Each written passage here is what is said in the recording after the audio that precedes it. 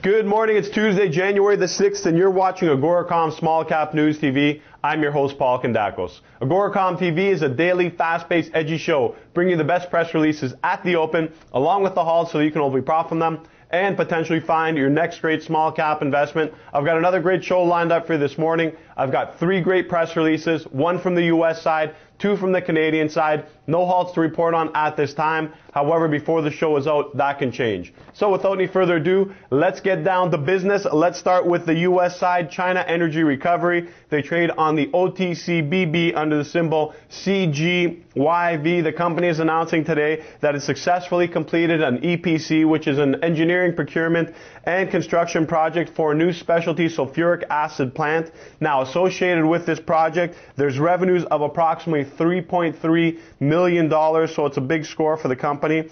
And this is also the second EPC project that was awarded by the same customer and an add-on to Chihuahua's main sulfuric acid plant, which has 400,000 tons of annual production capacity and features an integrated waste heat recovery system. Now, a little bit about China Energy Recovery.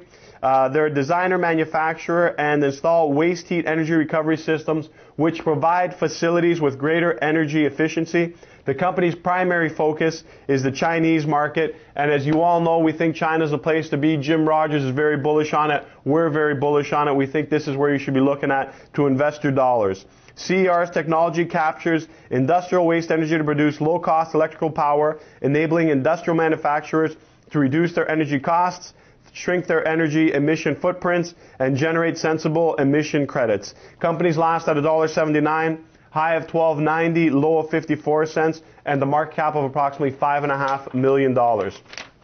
Now, moving over to the Canadian side, we've got Capital Gold. They trade on the TSX under the symbol CGC. They also trade on the over-the-counter bulletin board under the symbol CGLD. The company is announcing record production totals for December 2008. Now, what does that include? They've announced that it's produced 5,375 ounces of gold in December at its El Chenate mine, which is located in Sonora, Mexico. Now, this represents the company's best monthly production to date and surpasses the previous best monthly total of 4,750 ounces by 13%. Now, a little bit about Capital Gold. They're a gold production exploration company. Through its Mexican subsidiaries and affiliates, owns 100% of the El Chenate gold property, which again is located in Sonora, Mexico. And to date, the company has produced 40,000 ounces of gold in its first year of operation. Company's last at 46 cents, high of 83 cents, low of 31 cents, market cap that stands at approximately $90 million.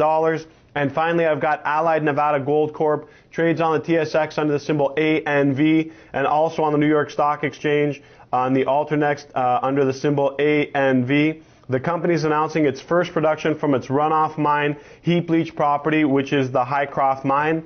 Highlights from the press release: total production for December 08 was approximately 1,000 ounces of gold and 3,000 ounces of silver, which was a combination of doré and carbon.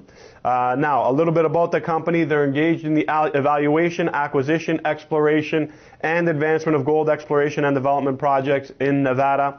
Company's last at $5.52, high of $6.90, low of $2.06, and the market cap of approximately $315 million. As I stated at the beginning of the program, I've got no halts to report on. So that's a wrap for this morning's show. Thanks for tuning in. Please tune in again tomorrow, and we've got more great press releases and halts at the open for you.